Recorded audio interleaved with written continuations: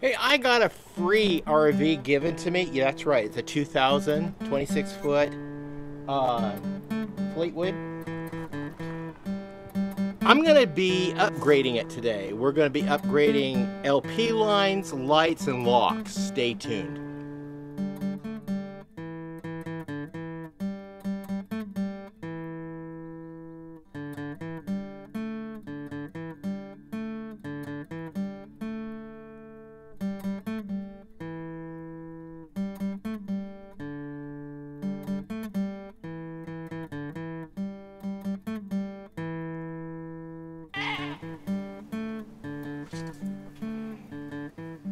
Hello, welcome back to Pine Meadows Hobby Farm. I'm your host, Jerry Hansen. That's right, in the bumper I revealed I got gifted a 26-foot 2000 Millard RV, but it needed some repair. I already completed some of the repair, but we're also upgrading some of the features on the trailer and making it pretty in case I want to sell it. So, we replaced the floor in a previous episode. Yes, this is the floor, and oh my goodness, I can't tell you how much it has changed the class and the ambiance of the inside of the trailer. Just so much. And now we've got some repairs going on, and we got some upgrades. The upgrades I'm going to work on in this video are, we're putting new LP gas connectors, gas lines. We're taking the old ones off and we're going to retrofit them, and we've got the appropriate equipment to be able to do that. I'll show you guys what I'm doing. It did come with some expired propane bottles, so I took them down and got them recertified, and I had to have valves changed out. And we'll go over that when we install the propane tanks. Now, I did get the title to the trailer, but I didn't get keys. The gifter lost the keys, so I purchased new locks for the doors. There's 2 doors on this. Okay, there's a helicopter flying over. I've got to look at this. I am an aviation buff. This is an Erickson air crane. They are manufactured in White City. They have 2 locations, White City and Central Point, Oregon. They are nearby. I drive by the factory all the time. So they have these big airships. These are fuselages that they got a special rights to. These fuselages are Sikorsky helicopter fuselages. And these helicopters are heavy lifters, so these are retrofitted with snorkels so they can suck water up and drop water on a fire. And we have a whole bunch of fires burning, but I don't report on those because they're more than 10 miles from my homestead. They're actually 12 miles from my homestead. We have 2 complexes of fires, and a total of, I would say, maybe 12 fires burning, separate fires burning in those 2 complexes. So, but this show is about upgrading the RV. I'm also making it pretty by painting the whites and the blacks with some nice glossy spray paint. I painted the tongue and the landing gear and the place that stores the batteries and the propane bottles. And this preserves them. It keeps the rust away. I also put a coat of paint on the propane bottles to preserve them, to keep them from rusting. I painted my stairs and also the back bumper. So it dresses it up quite a bit, but it also preserves it and keeps the rust away. Okay, I got the hitch, the receiver all painted up and tidied up. So I'm going to go ahead and clean up the lines and put in these zip ties to make it nice and tidy. And it may prevent some problems down the road with wires just dangling. We don't want dangling wires. Nope. So we're just gonna zip tie them and make them nice and pretty.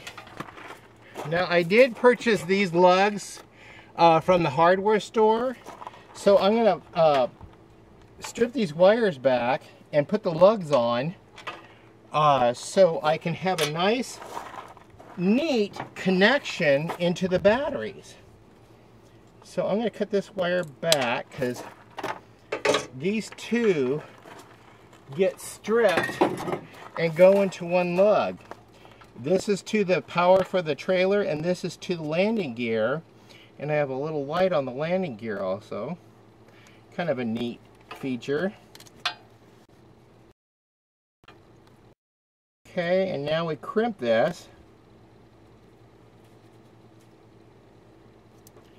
I might have to get something a little bit different to crimp this because I don't have a crimper that's big enough. Looks like that's crimped. Okay, that one's on. And this is the neutral or negative. And we'll do the same with that one.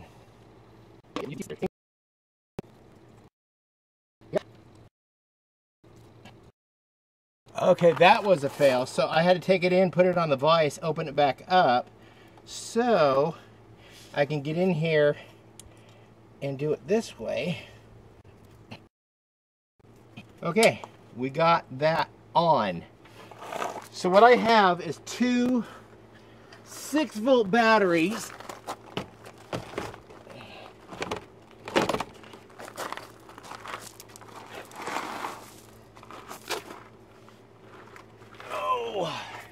That are very heavy.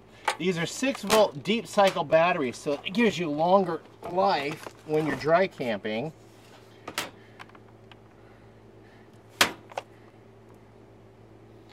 And since it's 6-volt, the system is 12-volt, I'm going to link positive to negative to make a 12-volt battery. And it just so happens I have this heavy-duty cable to achieve the goal to my end.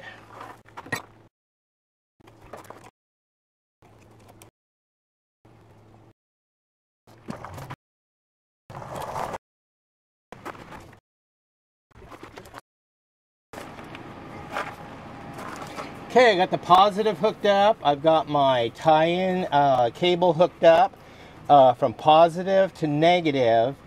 To give us 12 volts because each battery is 6 volts. Now we have make our final connection after I put these new lugs on and make it nice and neat, and that way if the trailer ever sells, it's the new buyers will see that everything is done neatly. Now I've got a load leveler kit for the trailer. I'm going to go ahead and reattach these. And one thing I'm missing is I'm missing the pins that go through here. They look that's what this is. This is the pin. I just need to get another one of these, and then I have a locking pin for the tongue. So we'll go ahead and put that on. But right now I'm going to put this on the tongue. Okay, I'm going to take the bolt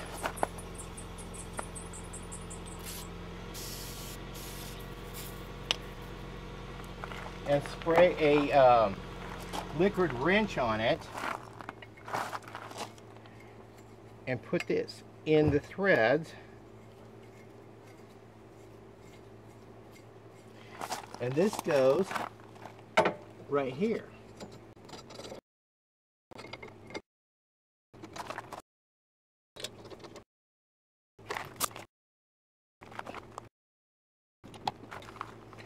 Okay. And that pin holds it in place.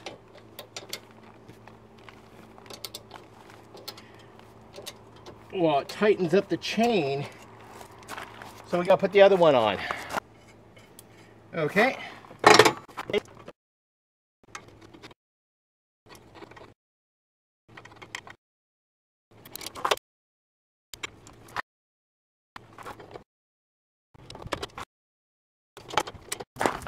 Now, these are the bars for the load handler.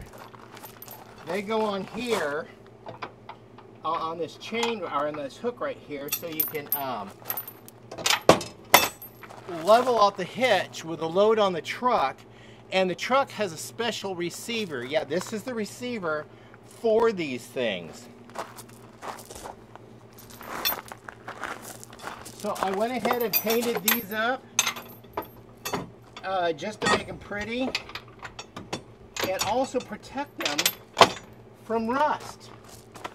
This is the receiver hitch for the load handler and load leveler. And there's holes under here where those things come out, those bars come out and curve up. They stick in these holes right here. And that keeps the whole load level. Now I'm going to change out these hoses. The rubber has gotten really stiff. It's not very pliable. And this one doesn't get a good seal. Don't know why. Maybe it was just the valve. So we're going to go ahead and take this off. And I purchased these new ones. Now when you purchase these, be sure you get the ones with the right size ends that you're going to need for your particular application. I bought these paying attention to what I needed. So we're going to go ahead and open this up. And then we're going to use the right material to seat this. I've got some special threading compound and gas specific tape. Let's get this on. You'll note that your gas rated tape is yellow, and that's what you want to look for. Don't use the white tape on gas fittings. The white is for water plumbing. This is gas plumbing. It operates at a little bit higher PSIs. So now that I have this out, I can demonstrate what I was talking about. See, this is stiff. It's just so aged, and this is really pliable. Yep, that's what we're going for. Okay, I want to put this on here. 1, 2, 3, 4, 5,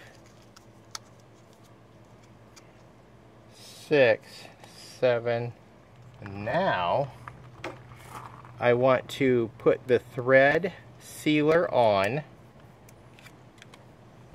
That's what this is. TFE is for gas. So we're going to go ahead and just spread this on.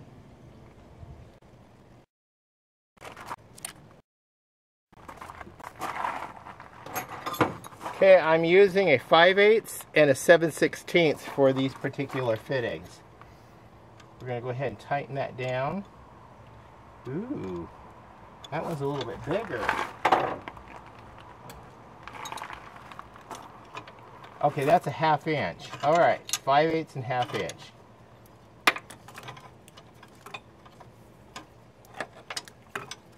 So we're going to turn this till it's seated all the way down.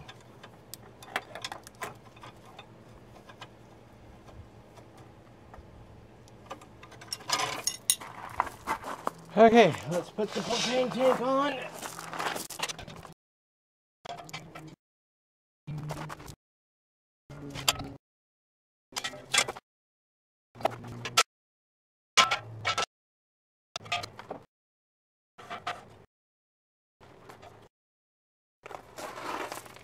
Okay, we're all done with this, but this is broken. It's just old. I'm going to go ahead and order a new one. Just because I can put the money into this RV because I got it free. So no, front is all done. It's completed. With the exception of replacing yeah, this cover. I'll go ahead and order that. And we got it all painted. It's pretty. It's nice and tight. Now let's do the lights. I have a accessory light here that it's just not functioning. So I'm going to go ahead and take it off and replace it with a new one. These are hex nuts. We're just going to release those hex nuts and we'll probably replace it with the hex nuts. Okay, what's the deal here?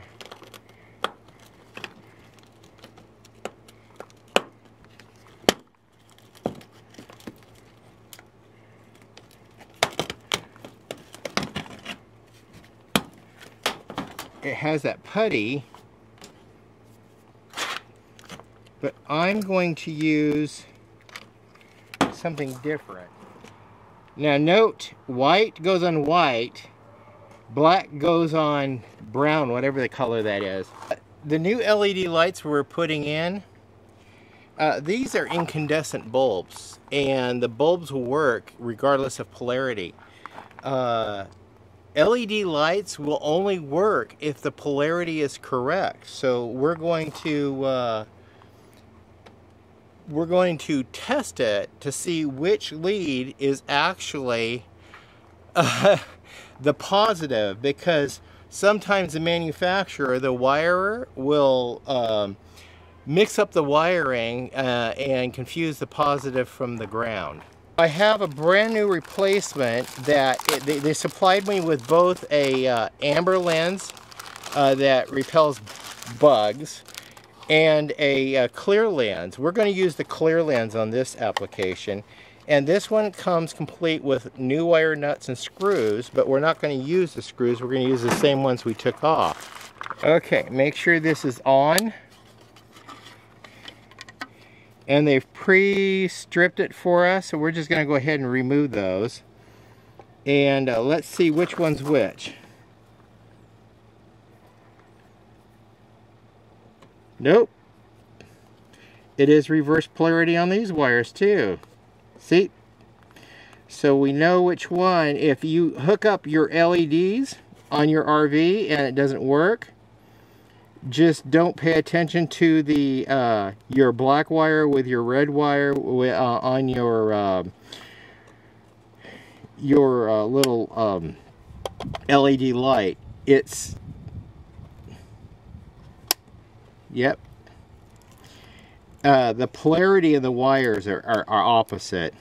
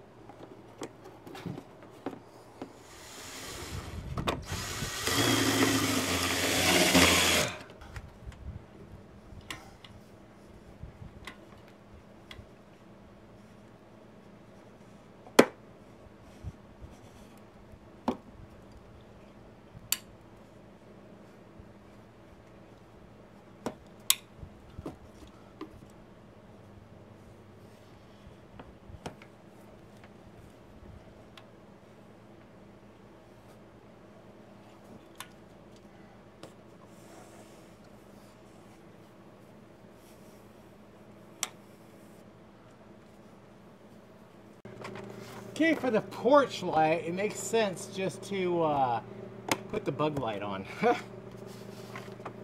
Okay, it should work by the light. There you go. I got porch light now. Yay! Okay, I also have LED double lights. I've already replaced all of the single lights. Yeah, we've got them all replaced. Now I just got to do my LED double lights. We gotta pay attention to the polarity because this coach is not wired correctly. Don't know what they were thinking. Probably a new guy, didn't know what he was doing. Probably doesn't know the difference between positive and negative. Before I get started on my light, I wanted to show you a little bit of my eccentricity. We're outfitting the RV for getting ready to camp. I've been shopping at Dollar Tree and Walmart and the thrift shop.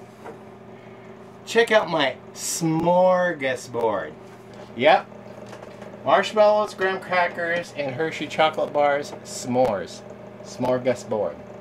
And I got fresh fruit down here, which fits my diet perfectly. I picked up all this tableware at Dollar Tree.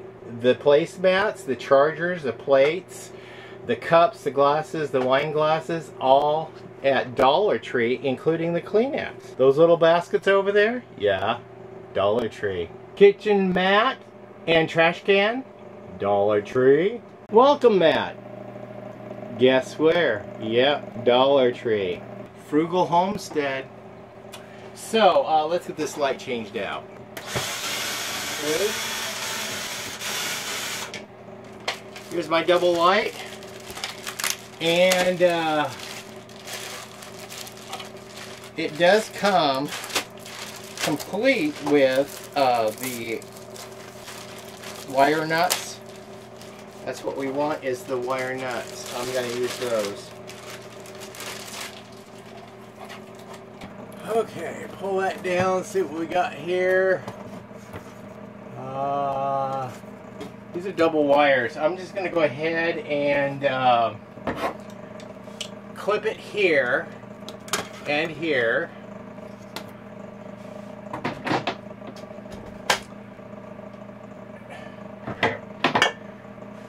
And strip these wires.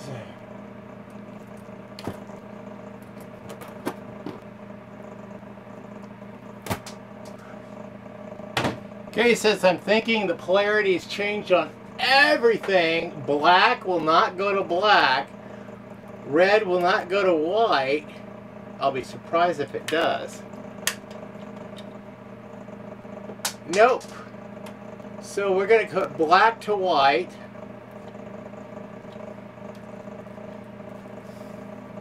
So pay attention when you're doing retrofitting your LED light fixtures for your RV. Polarity specific. I dropped my nut. Yep. Polarity specific.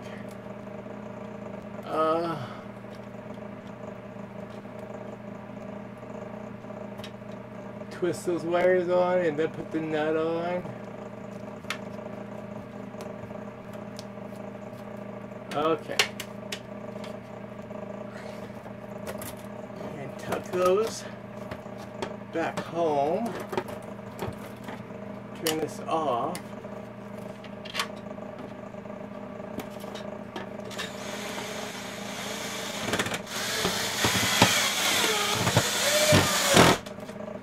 So you may wonder why I'm going LED throughout the coach. It uses a lot of electricity and puts less strain on the battery power. I'm going to be installing a set of solar panels in the roof to charge the battery so we can dry camp indefinitely and have lights. Okay, now I get to change the locks on the doors. I've got two locks that are keyed the same, so we're going to change the locks on both doors. Now these particular door handles use Torx bit. So I got my Torx bit on my screwdriver. We're just going to remove 4 of these.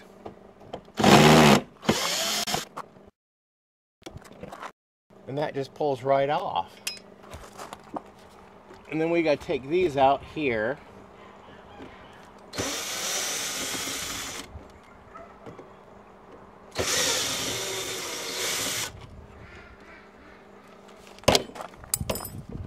And then it comes out. Remove my new one from the box and inspect it, look at it.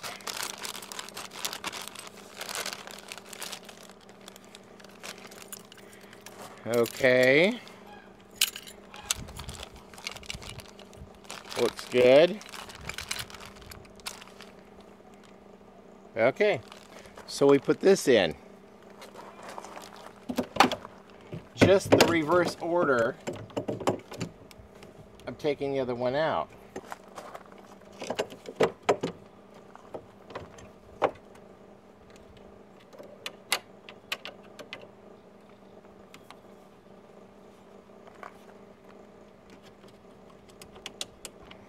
Now, this new one comes with Phillips screws. The new screws are Phillips instead of the Torx. So we're just going to put the new screws in there. Okay. And put these on.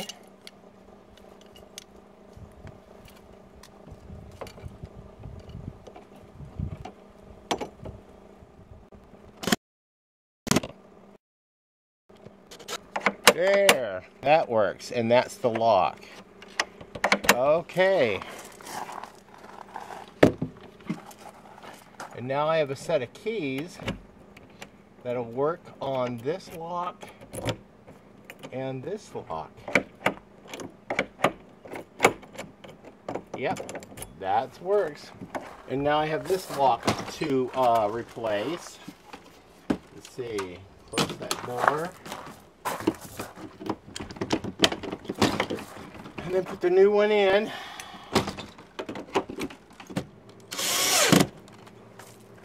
Cool, I got 4 sets of keys now. So this one's done. And this is as far as I can go on the project today because I got to order cabinet keys. And I've got awning parts coming in because I've got to replace this handle. And then the slider, and then the rafter slider, the end bracket that slides in and out of the rafter. I have to, it's broke, so I'm going to replace that too. And there's a couple of other repairs I'm going to do. So that'll be another video. Stay tuned to that one. Hey, I'm your host, Jerry Hansen. This is Pine Meadows Hobby Farm. We're a frugal homestead tucked high in the Cascade Ranges of the Pacific Northwest. I want to thank you guys for sharing this little adventure with me where we restored and upgraded the tongue with the new lugs on the battery cables and also the new hoses for the newly inspected and upgraded propane tanks. We got new valves on those. Also, thank you for sharing this with adding new lights, LED lights. And remember, if your light's not working, it's reverse polarity. You just reverse the polarity and it should work. And also adding the door locks. Now I can lock the unit. And the next episode, like I said, we're going to be adding the new locks to the these little cabinets outside. So I got to order the appropriate sized locks for those doors. Be safe, always be kind, give us a thumbs up, leave a comment. We'll see you guys in the next episode, okay? Bye-bye now.